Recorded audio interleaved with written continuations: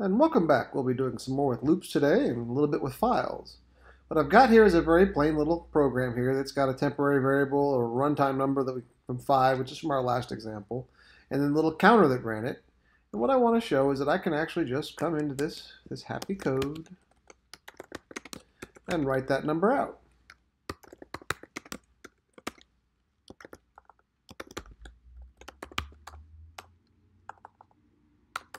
And if I didn't screw it up, there it goes. It prints 0 through 4, 0 through runtime since it's less than, and you can clearly see that this code is going to run and just do this. Now, oftentimes in code, we want to be able to hang on to variables and values for something that doesn't make sense inside of code. Or we may want permanent output of our code so that it hangs around indefinitely, and we use files for this. The primary library that we use for files is the Eff Stream Library. That's what gives us our file streams. Just like the I/O stream gives us our input-output streams, the file streams gives us our file streams. And these two are both children libraries of the stream library set that's out there. I think they're actually streams of iOS. But I can take this program now, and I can create an output file stream and give it a name. I like giving things outData as a name for output.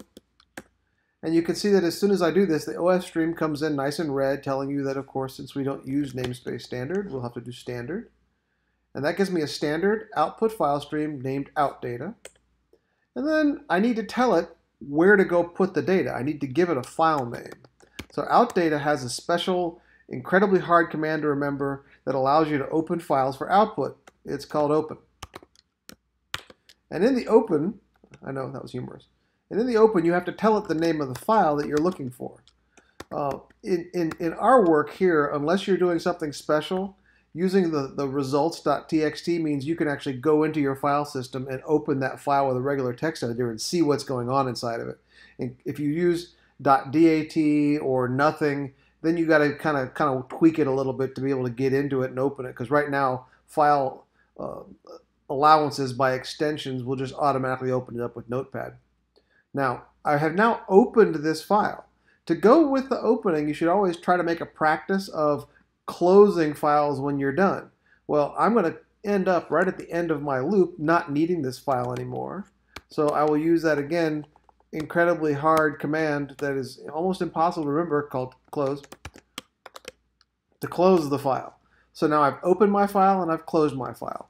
In C++, when you end a program, it will close your files for you.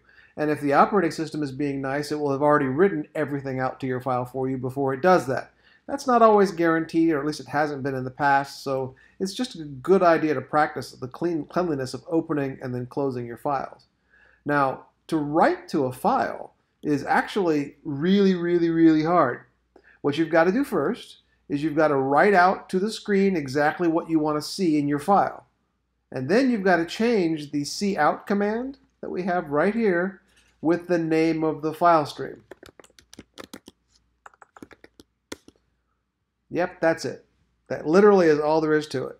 So if you don't need to see it on the screen, you just change cout to outData, and now it will actually write the file.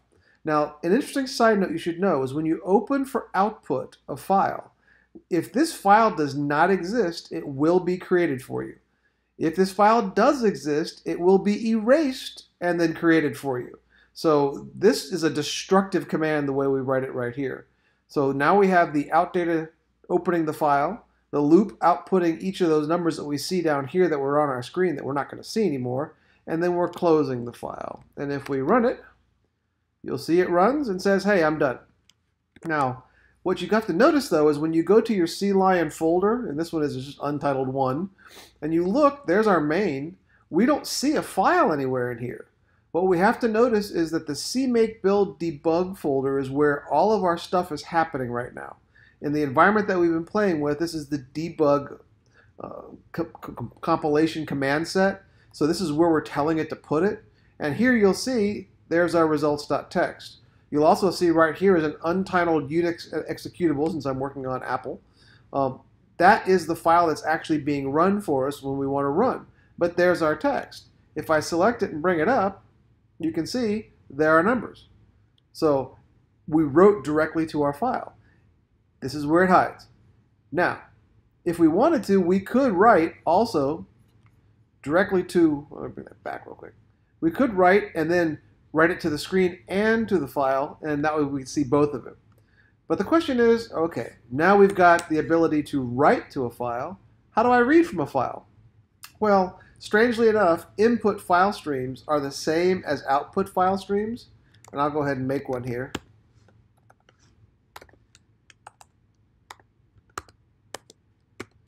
And I call it indata just to keep it clean. Now I'm going to use the same exact file, so I can't, doing it this way, I cannot open it for both reading and writing. There is a way of doing it, but not right now. So I have to wait to open this file until I've closed this file from outdata. Otherwise your pointers to your files get all messed up. So I can now take indata, do that incredibly hard command to open a file of open, and give it the same exact name that I gave it up there, and it will open and find the file for me. Now if I want to run it, I need to make sure of a couple things first. There's a couple of key points here. Anytime you open a file, you really should check to make sure that it was successful in opening up.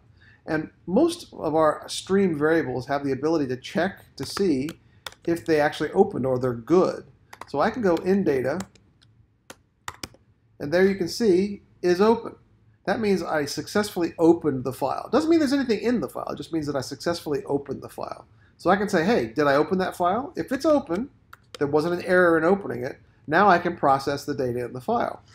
And as we've talked in the past with loops, when I want to run a loop for a file or for other things that I don't know how many I'm going to get, even though I know that I used a for loop here and I only put out 5 things, let's just pretend I didn't know that. I just want to process this file.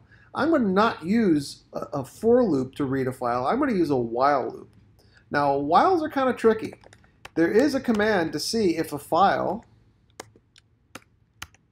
has reached the end of file yet. That's that .eof, end of file. So as long as I am not at the end of file, I want to read the numbers and write them to the screen. Well, to read numbers is just like our cin. We don't use cin, just like I took cout. We don't do standard cin. I replace any cin that's reading from the keyboard with indata, because it's an input file stream. And then I put it inside my little temporary variable, and then I output it.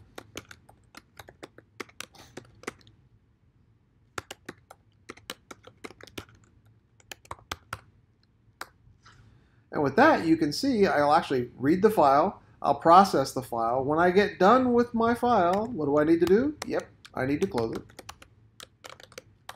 And this should read for us all those numbers that we had in there, 0 through 4. 1, 2, 3, 4. And you'll notice that if I was actually to open this file for editing, that the way we wrote this file out, at the end of every line, we have a new line character. So let's see what happens if I run this thing. Ooh, look what happened. I got 0, 1, 2, 3, 4, 4. Why did I get 2 4s? Well, here's what happens with files. When you're reading to the end of a file, when you use the end of file command, the only way you actually get an end of file message that comes back and sets the end of file marker is you have to read past the last thing in the file. You have to go past all the data. When we read using our indata temp line like this, which is just like cin, it stops on white space, which means the very last row, the very last 4 that we wrote, has a new line character sitting after it. It's not going to read it until you try to read the next one. So I come down here, I read 0, 1, 2, 3, 4. I come back up and I ask, am I at the end of the file? And the answer is no. I haven't read past that last new line character in the file. So I have to go, okay, try to read it. As soon as I do this, I blow past that end of file. I print out 4 again because that's what I had written inside my little temporary variable. And I go back up and test, and now I stop. How can you prove this? Well, if you come here and you just reinitialize your variable to 0, you'll see it goes 0, 1, 2, 3, 4, 0. That shows you that when we reinitialized it, that last read did not pick up a 4. There's no second 4 there. It read and it died right here. So it just dies, comes back up, and stops. There is a way around this. There's a way to not use end of file, although it's problematic sometimes, is you can actually replace this right here inside this right here. Watch.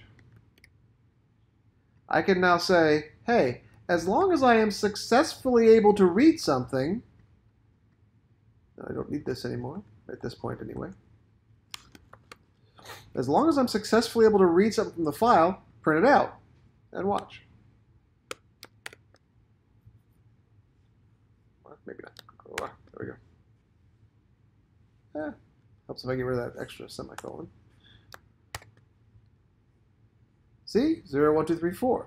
And that's because when I did the 0 through 4 the first time, when I read 4, even though that new line character's there and I print it out, when I come back up here and I try to read it again, I go past that new line character and I error because the in data, the file stream, or the IO stream, either one of these two, both return success or failure to the call for this. So this is a shortcut way of getting through to making sure that even if you have new line characters in the last line, you don't read another blank line.